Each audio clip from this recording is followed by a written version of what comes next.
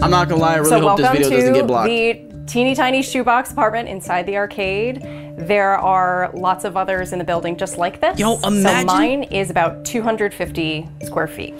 250 square feet? Did you living in a box? Yo, There's a walkway right in front of the facade because this used to be a shop front. And so people had to access all of the shops in the building. While malls across the U.S. are facing store nuts. closures and empty parking lots, some are finding a new life from an unlikely source. Amazon We are here at the Arcade warehouses? Mall in Providence, Rhode Island, Ice skating the rinks? oldest indoor shopping mall in the country. The arcade had long Oh, wow. been a center point in Providence's bustling downtown. Wait, y'all called a mall the arcade?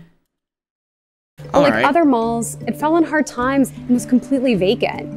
But rather than letting this historic building fall into ruin, developers came in and decided to build 48 Oh, I micro mean, that fridge is kind of nice. So is the... Well, I guess it makes sense because it's just built, huh? lofts here on the second So it's gonna floor have, like, and a up lot of here modern on the stuff. third floor. While top-tier malls continue to be in high Flatiron demand, nearly 34 million square feet of U.S. mall space is vacant and off the market. 34 mil? Almost 70% of Americans live within an hour of a mall that has a high vacancy rate, low consumer traffic, or is abandoned altogether. That's a At fact. the same time, the country is facing a massive housing deficit of 4.5 million homes. There's a housing problem in a lot of markets across the U.S., right? This is an opportunity to find land and have a built-in customer base to get people into the mall. Monday through Friday, this is really busy down here. It's definitely, Wait, so there's less houses? people What? in the offices working, getting lunch or whatever, and my barber's downstairs. As of January 2022, at least 192 U.S. malls plan to add a housing component. The U.S. has Oh, about shit! 1,100 regional and super regional malls. Now, see, that right there is kind of skeptical, bro, because it's like, you know, in New York, you live above like a deli or some shit like that. It's cool and all, but like, imagine it's like, damn, you're at a mall and you got work at night, so you have to sleep during the day. And while you're sleeping, all you hear is all of these niggas downstairs just making all this noise. It's like, I don't know, About man. 8.5% lower than 2015. So, can new But you housing choose where you wanna developments live, help I guess. revive the classic American mall? And what's it like to live inside one? CNBC went to Providence, Rhode Island to find out. I wouldn't do it personally. I don't know about y'all, but I wouldn't do that shit personally. This is interesting, though. Living in a mall. Amy Hinion has been living on the top floor of a 3-story mall in Providence, Rhode Island for the past 2.5 years. What's it like to live at the mall? It's really great. It's cool to be part of such a historic building and knowing that every single one of these units used to be a shop of some kind. But living in a converted store, Imagine you go into imagine you went into you rented out an apartment that used to be like a front for like a cocaine business or some shit. That would be so does crazy. present some challenges. Here is my very tiny kitchen. I was It about to is say, that shit very is- small, but it is workable. Oh my god, And that fridge is not good. I need to know how much she pays a month for this. I'm sure we're gonna get to it, but I need to know because, like, bro, that's a tiny ass sink. There's no dishes fitting in there, or if there are, it's not gonna be a lot. The dishwasher is skinny as hell, so it's not gonna fit too much. The fridge, though, I'm worried about the fridge is literally. Now, she can't be that tall, right? Let's just call a spade a spade. She can't be that tall. And the fridge is like by her chest. That is a tiny ass fridge, bro. And one of the interesting things about the units Now, see, this looks nice. That's a nice kitchen. Even though it's kind of tiny, this is a nice looking little thing. I don't even think this is a kitchen. Where's the building oven? is that because of codes, I just realized that. Do you have can't ovens? have any cooking devices with an open flame. So none of There's the no units stove. have stoves or ranges. Wow. Do you So ever how have the any fuck do you concerns about cook? privacy? Not really. It's something you get used to living in the building, having people coming and going. Bro, Everybody I'm not paying anything over $500 a month for this. I'm not gonna lie to you, bro. I am not paying anything over $500 a month where I don't even have a stove or an oven to cook food, bro. I gotta use maybe an air fryer, maybe a microwave. I'm not paying more than $500 for a place that don't even have a stove, bro. That's nuts. Lines in their apartment that they can raise or lower as they like. Well, what about houses? Some of them don't come with fridges and stoves. That's different, bro. It's a house. That is a box she's living in. Those And she can't even buy a stove if she wanted to because they don't allow it. challenges, residents say having access to shops and restaurants makes living at the arcade a unique experience. This is so I get my hair dumb. cut in the salon downstairs, and there's little lunch spots, so you don't even have to leave the building. There's a bookstore downstairs, and they'll do author talks in the private lounge area. Avoiding New England's so the mall sometimes is still stormy weather technically open. is, of course, another perk. If it's like pouring rain outside or if it's snowy, you just really can't be bothered to go out in the weather, you can still go downstairs and take advantage of those amenities. Well, what about the niggas who work there? Don't they have to travel from wherever the fuck they're at in the snow just to be there for y'all? And it's not just long-term renters that are attracted to the mall. Scott Sheehan is a real estate investor and rents out his apartment on Airbnb.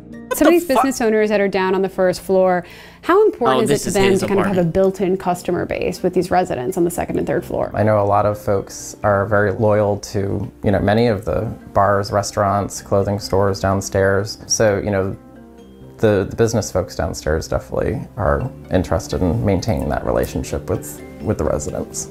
You definitely feel like you're part of the community more so than if you were just in a standard apartment building. It has been interesting with people trying to unlock my door thinking that this is an Airbnb apartment. So sometimes you have to deal with the public more than you would in a regular home. But for me, that's a small compromise. A new anchor store housing. When a mall dies, communities lose more than just a shopping destination. Malls often serve as economic hubs, generating billions in tax revenue and creating thousands of jobs. In 2020, U.S. malls and shopping centers contributed $400 billion in tax revenue. When malls close, it triggers an economic domino effect. Local businesses suffer, jobs are lost, and vacant spaces become eyesores. To combat this, developers are transforming dead malls into mixed-use spaces, offices, medical facilities, and housing. Of these conversions, nearly 54% are being used for residences and office space. Once upon a time, retailers like Macy's and JCPenney were the anchors of America's malls. But that's a fact, bro. When I was growing up, JCPenney was on this side, Macy's was on this side, and now department stores are shrinking. Empty. Macy's plans to close 150 of its namesake stores by 2027. Oh! JCPenney, which has already closed hundreds of stores since declaring bankruptcy, is closing 4 more between this year and next, despite a $1 billion turnaround investment plan. No way! When you have dead retail space, it can be easier to clear that. Most of what a retail site is parking lot. So you don't have to demo much to demo a parking lot, and the buildings themselves are generally easier to demo and then adapt into a retail space. Yeah, he's right.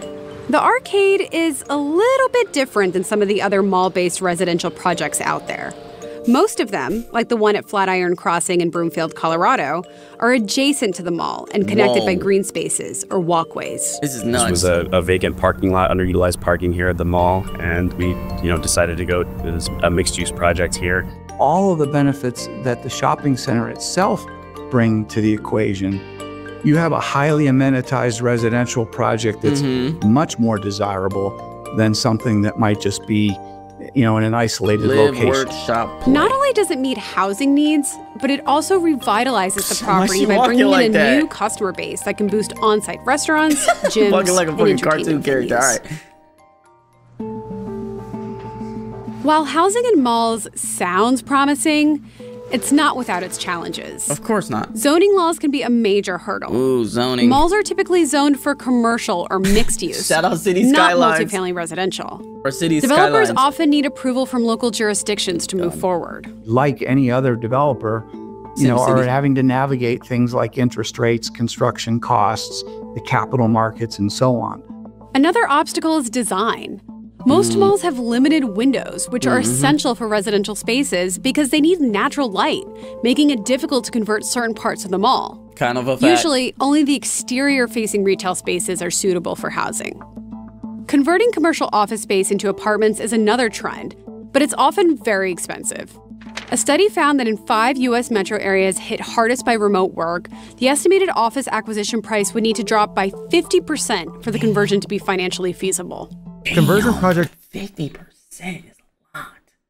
It's really tricky because, you know, a lot depends upon existing conditions, which you might not always know about. But to give you a range, on a very low end, you'd be looking at maybe $200 a square foot to convert, where on the upper end, you might be looking more at like $800. I mean, that bathroom's not bad, but it is fucking tiny, dog. Walk-in shower. I mean, that's the only thing they can do at that point, bro. Is just walk-in shower because they can't put a bathtub in there. On the upper end, you might be looking more at like $800 or more per square foot to convert. Despite those headwinds, malls across America just might have a second chance. Have a walk-in shower and then like a bathtub on separate because I don't take baths. The mall's becoming cool again, and so being able to live by it, work by it, play by it, go to restaurants by it, we're definitely seeing this as a trend. Some people buy it, play by it, go to restaurants.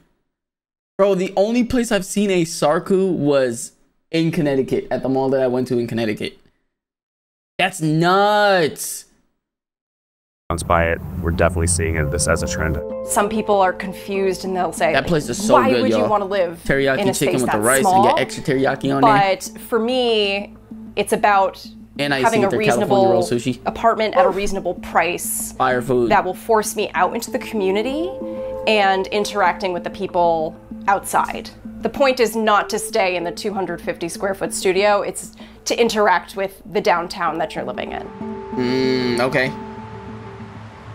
But I say, I don't know. How do y'all feel about this, bro? Because honestly, I think it's kind of dope. But at the same time, I feel like it's just kind of a little weird. I don't know. Let me know how y'all feel, bro. Because I don't know, bro.